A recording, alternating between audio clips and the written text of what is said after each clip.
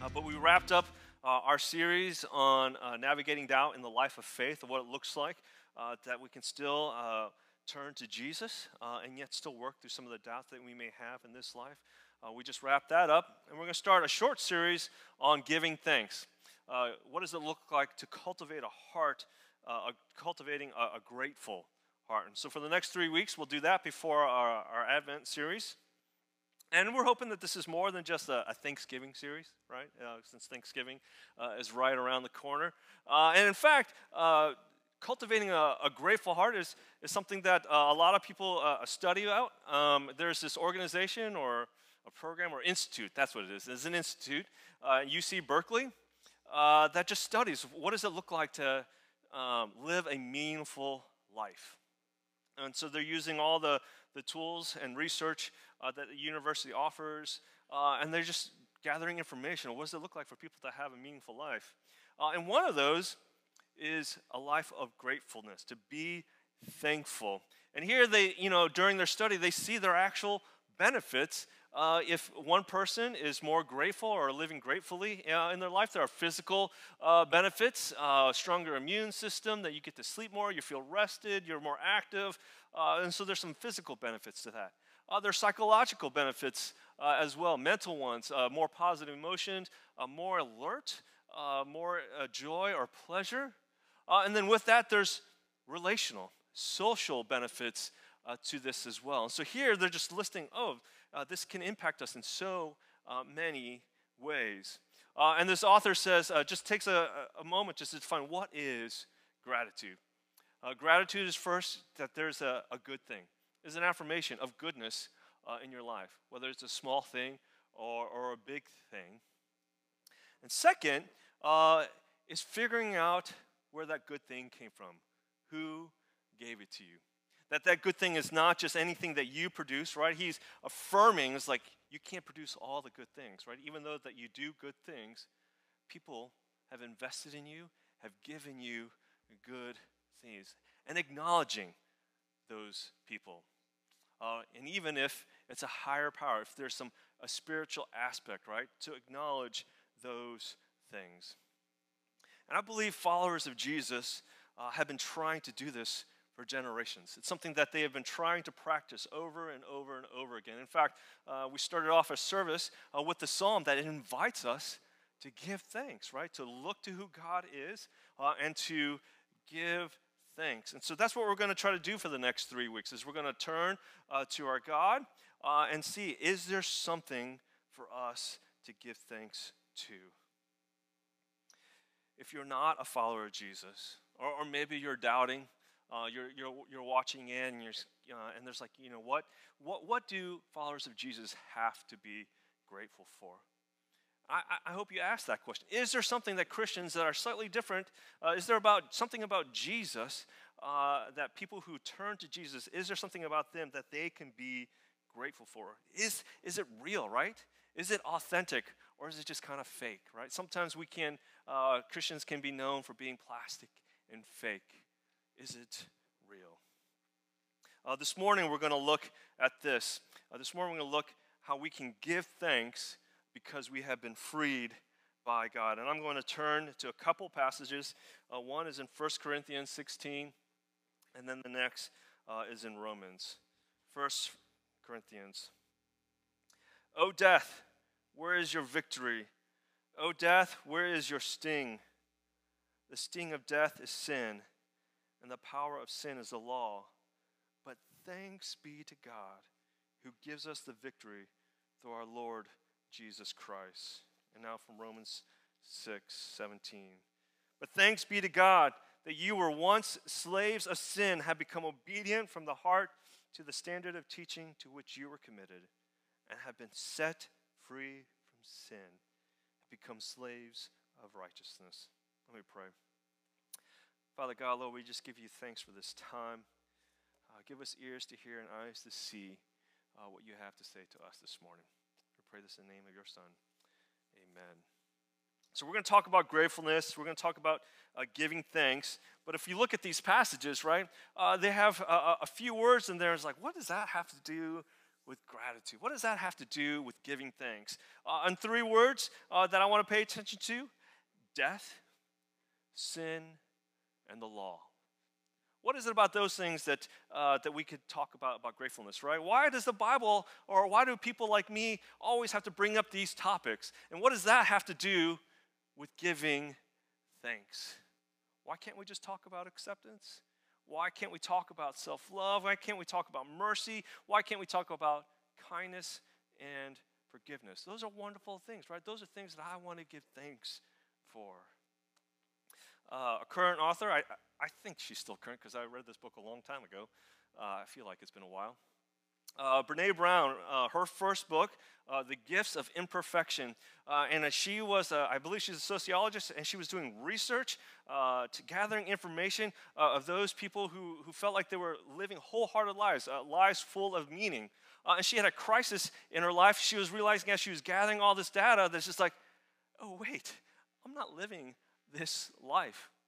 In this life, this wholehearted life, is a life of acceptance, seeing that you have worth and beauty. And she was noticing that there's some barriers to this, something that she had to struggle with. That the barriers to this are guilt, shame, and judgment. When we talk about the law, when we talk about sin, when we talk about death, when I look at those things, don't we think those are barriers to that? Or barriers to worthiness, to acceptance? And in fact, it seems to actually enforce or build up more guilt, more shame, and definitely judgment. Again, why can't we just talk about self-love? Talk about accepting people for who they are, to accept myself for who I am, right? Those are wonderful and good things. But yet in the midst of that, as we talk about acceptance, accepting ourselves for who we are in the midst of all of our imperfection, I'm just wondering if you can be honest, is that message enough? Is that enough? Is that going to work? The last 2 or 3 years, we have seen this deep need for justice and righteousness, right? There's been this deep need for accountability for those who have abused their power, who have taken advantage of others, who have misused their money to gather their own, to gather more money and take away from others, to take the voice away from others, to remove people's rights, that people have experienced prejudice and bias. And so there's been this outcry of injustice and unrighteousness. And there's this longing for correction and accountability. So here we have these two messages: acceptance and belonging, and justice and righteousness. Can these two things come together? Can I accept someone if they have wronged me, or they have done a great wrong? Can I just accept them for who they are? Can I live a life of righteousness and justice without judging people or creating barriers with people? I think Paul, a follower of Jesus, helps us. He helps us here. He points us to the heart of the problem. He points us to death. And here, this death, he's talking about a physical death, but he's not just talking about a physical death. He's talking more than that. He's talking about a spiritual death. What do I mean by a spiritual death? That in this life, there is a corrupting and rotting of all good things in this world. That's what we're experiencing. That's what we're even experiencing with this tension of justice and righteousness and acceptance. There's a longing. There's an experience of something wrong in this world. And here Paul points us that the sting of death is sin. What does he mean by that? Sin is the poison that brings about death. Paul somewhere else says the wages of sin is death. And yet he takes another step. He said the power of sin is the law. The law is what gives sin its power. Now, if you think about that, that can be kind of confusing, right? Because sometimes the Bible talks about the law and it's like, hey, this is a wonderful and amazing thing. You should follow that. And other times, like here, it's just like, hey, by the way, the law, it actually empowers sin. It empowers all the wrong in the world, which then leads to death. What is going on here? I think it would help us to understand what is sin. A lot of times when you come into a place like this, people like me up here will just throw around words like sin, and we're like, wait, what does that actually mean? And so we're going to try to talk about that. And oftentimes when we think of sin or evil, right, it's like the anti-good. It's the opposite of good. It's the yin of the yang. If sin is the dark side, right, good is the light. It's like the opposite. And I think there's actually something wrong with that definition. If I can try to be a little philosophical here, that is not my strength. I am not a philosopher. I depend upon others, and for those of you who are, please forgive me as I try to enter into this conversation. But here, just to help us try to understand what is sin, one way to say it is that sin is dependent upon good things. Sin is dependent upon the law, but good is independent from sin. What do I mean by that? For good to exist, there doesn't need to be sin. But sin rests on good. It is a distortion of the good thing. It is the destruction of the good thing. I only know what sin is because it's been a twisting or distortion of that good thing. It is a transgression against the law, a breaking of those good things. So if I could offer a crude example here. So I finished my basement a couple of years ago, and I really wanted to do a good job, right? I really wanted to do a good job of doing this project for my family. And so I got to put up studs against the wall. And so I'm thinking, you know what? All right, I want to do a good job, right? And so I want to use the prettiest and most expensive tool that I have to put together these studs, these pieces of wood together. All right, I'm going to use my MacBook Pro, because that makes sense, right? It's the prettiest and most expensive tool I have, and so I'm going to take this this computer, and try to hammer in these boards together. Now, what's going to happen if I do that? One, I'm going to break my laptop. Two, I'm probably not going to actually build anything, because it doesn't work as a great hammer. What happened? I took a good thing, and I distorted it, and I destroyed that good thing. The interesting thing is when we are faced with hardship, when we're faced with wrongness, confusion, anxiety, and fear, I don't know about you, but I want to fix it. I want to fix it. And when I try to fix it, right, or when I try to protect myself, I create rules and regulations and boundaries and laws to try to protect myself. So, for example, the church community, Christians, followers of Jesus, about 20, 30 years ago, they responded to the sexual revolution in a certain way, where it's like, hey, there's an issue going on over here, and so you know what, we're going to try to create a purity culture. So for the last 20, 30 years, the church has tried to encourage its young people and those within their community is like, hey, this is what it looks like to follow Jesus and be pure, to be wholesome, to be untainted. And so in the midst of that, they create a lot of boundaries and rules. They don't do that, but do this. Do this, but don't do that. And even its best intentions, unfortunately, it's brought about a lot of shame. It's brought about a lot of guilt and a lot of judgment. And also, it's brought a wrong message about the body, a wrong message about sex, a wrong message about grace, and a wrong message about who God is. Okay, so if those laws and those rules aren't working, let's just accept people, right? Let's just accept people for who they are, with all their mistakes and who they are. But if you start thinking about that, you got to start asking some questions. Well, who gets accepted? When or how are people accepted? What if someone doesn't feel accepted? What does it mean to actually be accepted? And what do we do if someone who he accepts then hurts someone else? So here in the midst of creating and accepting culture, we're back. More rules, more boundaries, more laws. Religious groups aren't the only ones that do this, right? I think any You put human beings together. This is what we do, right? We think about our political culture and climate, right? This is what we're doing, right? We're saying, hey, there's a problem in this world. And so people are taking sides and saying, hey, this is what it means to fix things. And you know what? This is what it means to be a strong proponent of this message. Tote the party line. This is what it looks like to be for our country, to fix things.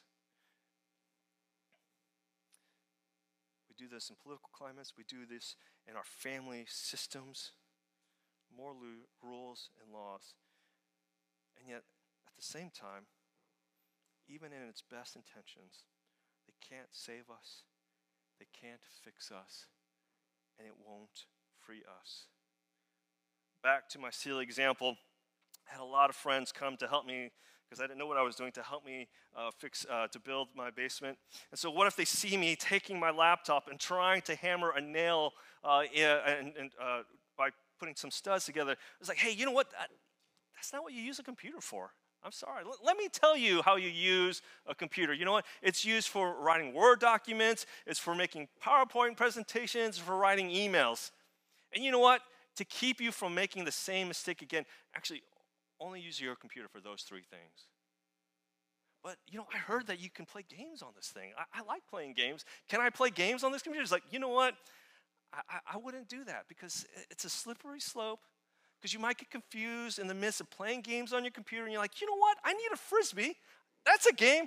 I'm going to use my laptop as a Frisbee, right? So let's just, I don't want you to get confused again. So don't do that. And even again, in the midst of all the best intentions, the funny thing is I'm still left with what? A broken laptop. Rules, laws, regulations, they cannot fix us. They can show us our messiness. It can point out our brokenness and even empower us to do more messy things that leads to more death and destruction. Here, Paul, I think, helps us. Thanks be to God. Thanks be to God who gives us victory in Christ Jesus. In Christ, we are offered just and righteous acceptance. In Jesus, we are offered just belonging. Imagine this between two political parties. Let's say the strongest voice, the most noblest and faithful voice on the progressive side does this. They cross party lines. They cross over into the enemy side. And he says, I am now one of you. I belong to you. You're one of mine now. And all the shame, all the condemnation that you have received, all the judgment that you have received, all the mistakes that you have made in your best intentions or your worst moments, I'm now just going to, they're mine. I'm going to take them on. Why? Because I want you to know that you're loved and that you are accepted, but also so that you may be justified. This is what Jesus does for us. All the accusations, all the guilt, all the just judgment that belongs to us, he says, I take it on. He does not ignore the wrong. Jesus demands for justice, and he takes that demand on himself. He paid for it. This is victory. This is freedom. How does a man who once was the strongest enemy for those who followed Jesus? Those who were following Jesus, he arrested, he condemned, he even put to death and delighted in it. How does this man, why does this man change his life so dramatically? Paul, who was once Saul, says this, thanks be to God. Thanks be to God. In Christ, Paul knows that he stands victorious. He stands free from his sin. He's free from the law that condemns him, and that he is freely accepted and justified. And so he can say with confidence, I am the chief of sinners. He knows that he lived a life that brought about death and destruction. I am the chief of sinners. His offense was real, but also so is the freedom given to us in Christ the freedom given to us by God's grace. But also, how does a community of people who were chased by this man, terrorized by this man, friends and family were murdered by this man, how do they accept him? How do they not only accept him and welcome, they allow him to be a leader and a spokesperson on their behalf? They needed a little help from Jesus.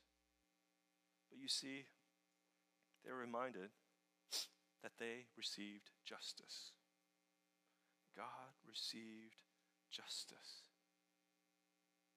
All of Paul's sins were paid for on the cross.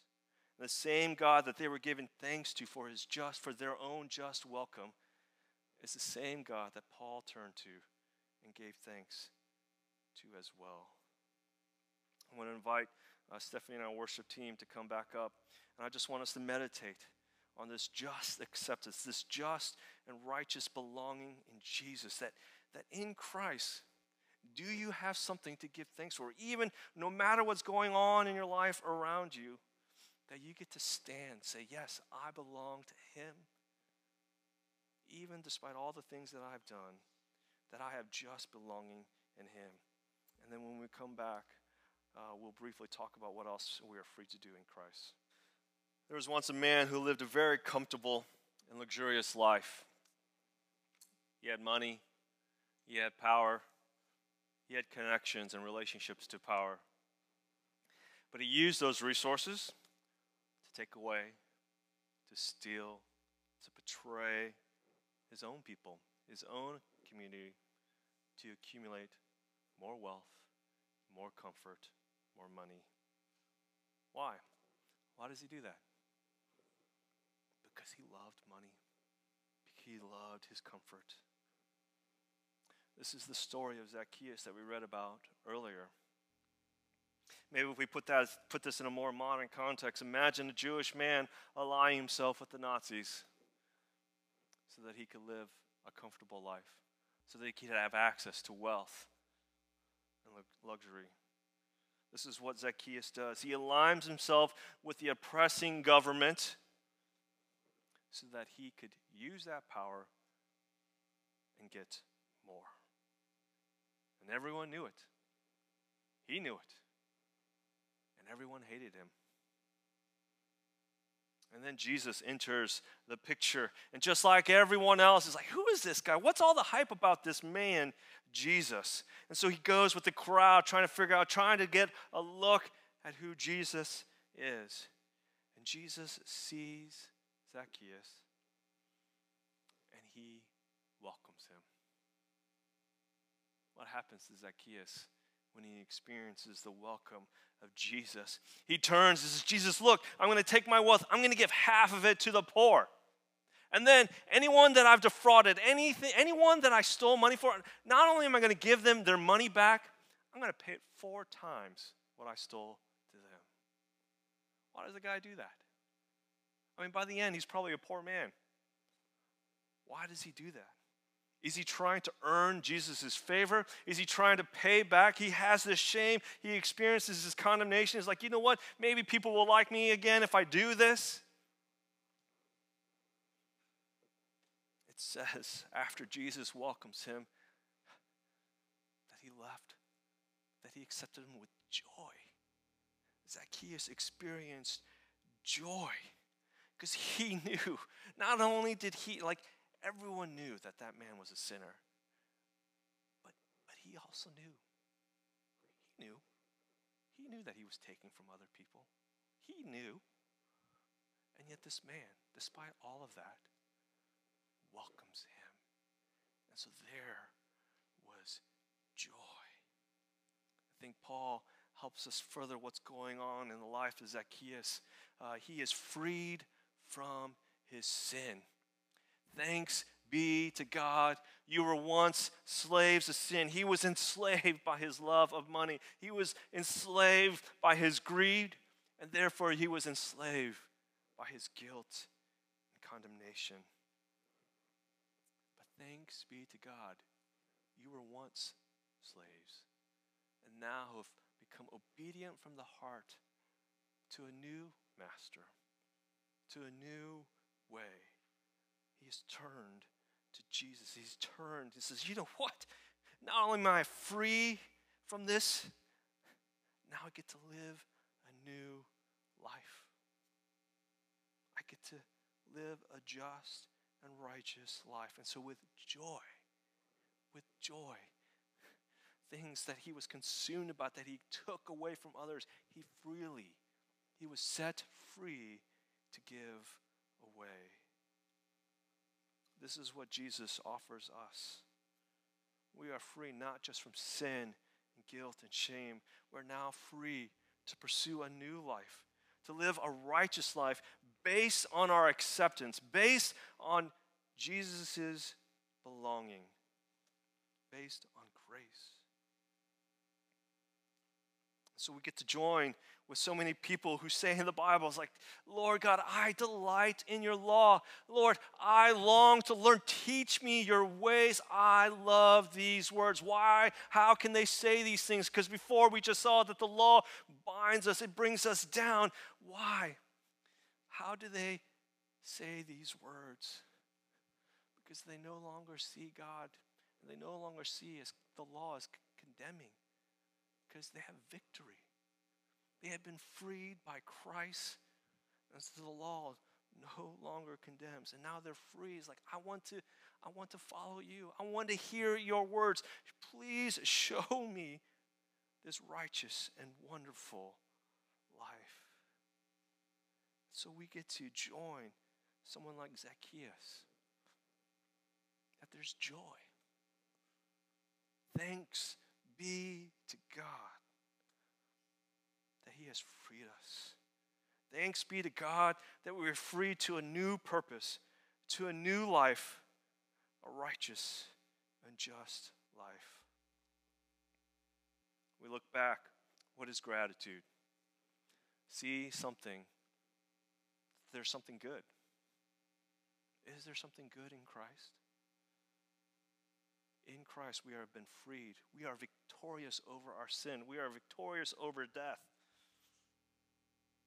And that the law no longer condemns us. In Christ, we are free. Not burdened, not overwhelmed.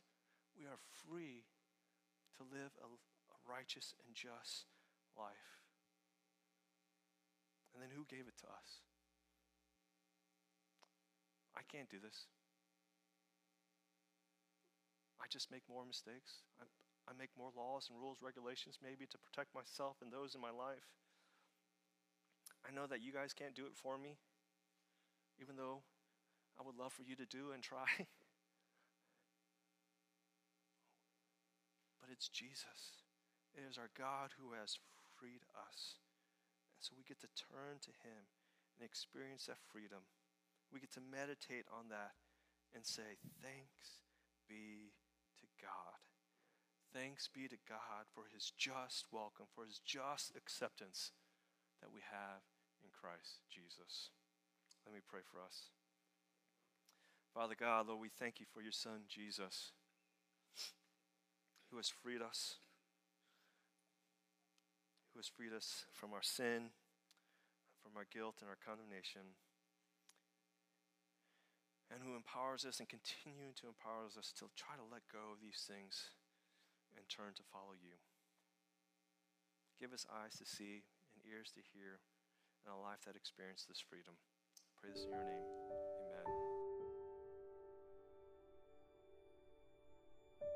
Amen.